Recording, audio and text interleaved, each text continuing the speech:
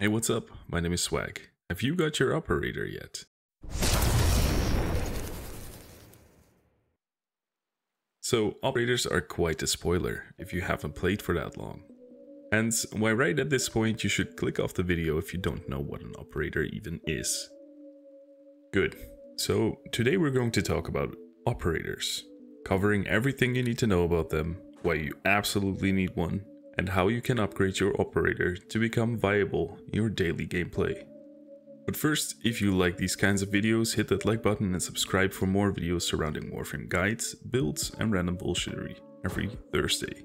Even though it's Saturday, but it's been a busy week, okay? Right, let's first cover what an operator is. The operator is another name for a Tenno. Now, Tennos are the children who were aboard an Orokin ship called the Zariman 10-0 during the Void era. The ship had a void jump accident which sent everyone aboard it into the Void. The Void referring to a subdimensional space where anything and everything can happen. The Zariman 10-0 was recovered intact a few days later. The Orokin looked for survivors, only to find a group of children who had received inexplicable powers through the Void. Being the power-hungry golden overlords, the Orokin took great interest in the newly gained powers of the Tenno and started experimenting with them, trying to get the children to use their powers effectively. It was only when an Orokin researcher called Margulis had a breakthrough, which involved making the Tenno dream, that the Tenno could control their powers. Harnessing their powers and being able to control our beloved Warframes through a process called transference, the Tenno were put in individual sleeping pods on the moon, to make sure they could operate Warframes from a safe place. Now, all of this is fine and dandy, but as a Warframe player, how do you even unlock your operator? Now, it's not as easy as many make you believe, but it's also not incredibly hard. Let's first go over the quests needed to be completed and then hop over to the actual unlocking. So the quests needed to unlock the quest that'll unlock the operator are Force Prize, Once Awake, the Arcwing, Stolen Dreams, The New Strange, and Nata. Now, of course, all of these quests will have their own requirements, but let's just pretend we're not playing a looter shooter that needs some grinding. Cool, so after the Nata quest, you get to the second dream, which not only is the first cinematic quest, but it's also one of, if not the best, in the game.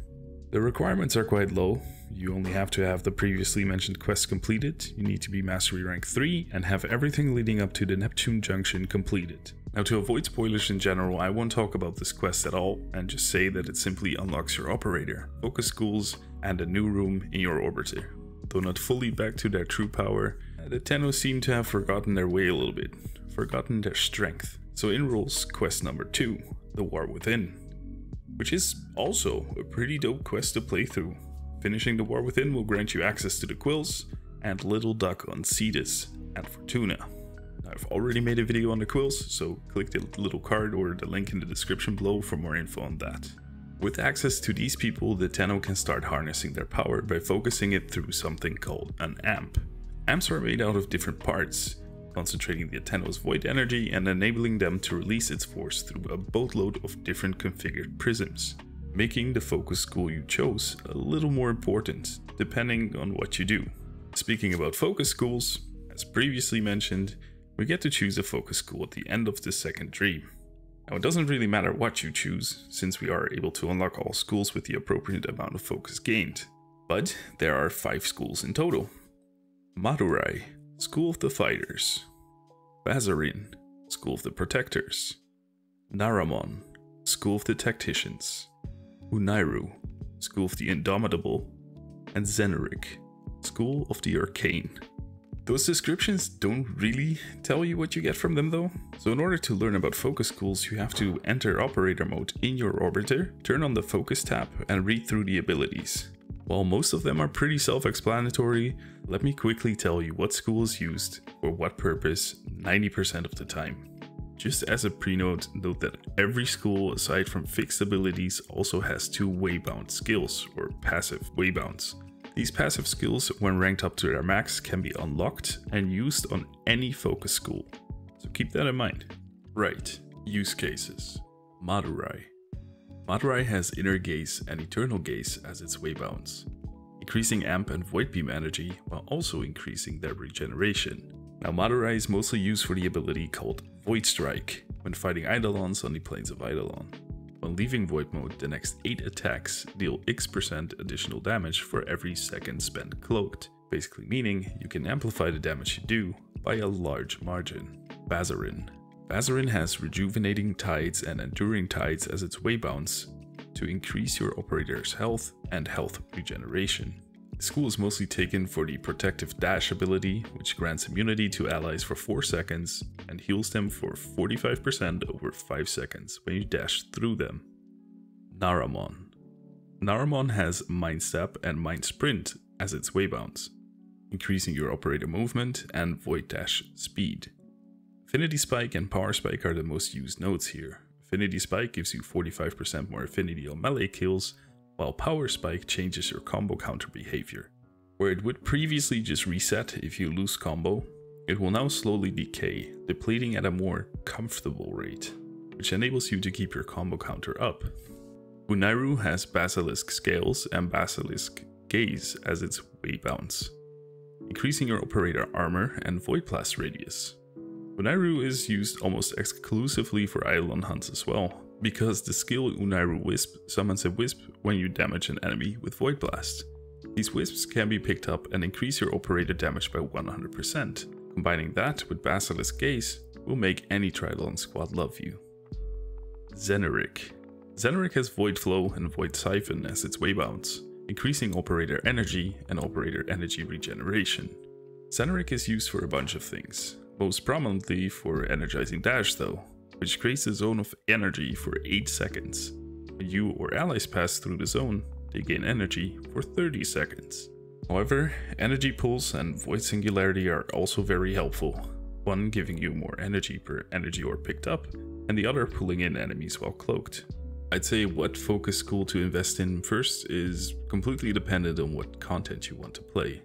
However, if you want to unlock everything and min-max the crap out of gaining focus, you're best left to take one of the Eidolon dominant schools. The start will be quite slow, but since you're still learning the ropes, I find it better to not lay a huge importance on a new set of skills like this anyway. Every ability and every school has to be unlocked with a big chunk of focus being present beforehand as well. Which brings us to the fun part. Knowing all of this is fine and dandy, but how do we even gain focus, and what is one of the most effective ways to gain focus faster? So at its bare basics, you gain focus by equipping a focus lens on your weapon or warframe and finish missions first and foremost. You will almost always gain a small amount of focus that way. I'll explain that in a second. Now focus lenses come in a few different variations. We've got irregular lenses, greater lenses, Eidolon lenses, and Lua lenses, of which all can only be equipped on mastered warframes and weapons, since they can only convert excess affinity. These lenses need to be built, so prepare for some farming. The difference between lenses is, irregular lenses convert 1.25% of the gained affinity into focus and are a resource needed to make greater lenses. These can be farmed from bounties on all open worlds. Greater lenses consume 4 regular lenses, an argon crystal, and a forma to grant you 1.75% of affinity gained into focus. Blueprints are available from the market segment for credits. Eidolon lenses can convert 2.25% of affinity gained into focus and can only be farmed from the Cetus bounties, consuming your greater lens and 5 breaths of Eidolon in the process. Lastly, Lua lenses convert 3.25% of excess affinity into focus. As the name suggests, these can only be found on Lua during Rotation C disruption runs, consuming your Eidolon lens and 5 somatic fibers which drop from demo lists. So you can go out, have lenses equipped on everything and just do your normal missions. If that suits your needs, it's totally viable. However, if you want to become an Eidolon hunting powerhouse or laugh at Grineer soldiers in your human form while dashing around them like the Flash, there are 2 to 3 main methods. Firstly, Elite Sanctuary Onslaught, or ESO. Now, there's 2 roles here, which are important to identify so you know where to put your lens. There's also the importance of solo farming, but I'll touch on that in a second. The first role is the DPS. If you run a Saren, Volt, Mirage, or whatever and do the majority of the killing, you will want to equip the lens on your Warframe, since that is where you'll gain the most affinity with. The second role is the support. Think your Wisp, Trinity, etc. You want to unequip companions, sentinels and their weapons, your own weapons except for your melee, and put the lens on your melee because of the way affinity distribution works. Thirdly, put a lens on your Warframe and melee weapon, specifically when playing Volt or Saren solo to get the most out of your runs. Lastly, there's the solo silent Adaro run with either a Nivara or Equinox. 500% affinity boost while killing enemies silently will fill your daily focus cap real quick. Now for team runs, I'll always suggest ESO, simply because every round after round 1 will give you a Convergence Orb right away. Convergence Orbs give you an 8 times to 16 times multiplier on the affinity and therefore the focus you gain. They stack up the more you progress through the rounds, making it easier than ever to obtain around 120,000 to 200,000 focus within 8 rounds when equipped with Lua lenses. My last point on focus is you can circumvent your focus cap by hunting Eidolons and redeeming Eidolon shards for focus in the operator menu. These don't count to your daily standing cap, so realistically speaking, you can get up to 1 million focus in a breeze. So now you know who your operator is, what they can do, provided with a school and how to gain focus in order to power your operator up. But what is their actual use? Well, you see a lot of players use their operator sparingly. Be it because they simply don't like the mechanic, don't understand what is going on yet, or because they're simply not far enough ahead. That is what I'm trying to change with this video, since the operator has multiple uses. First and foremost, we got mobility. A decked out operator can move through maps quicker than most Warframes can, and even do damage in the process. You get to hunt Eidolons a lot quicker, which also makes the fight more enjoyable, which in turn gets you more focus, so it's kind of a win-win. Using the operator instead of rolling guard or any other oh fuck button is quite handy, and while you're in void mode you might as well CC the enemy, drag them in for a swift kill, or heal your teammates. And also, operator only missions. While they aren't a thing in the game yet, you can most definitely do this on your own accord and have some fun not being overpowered.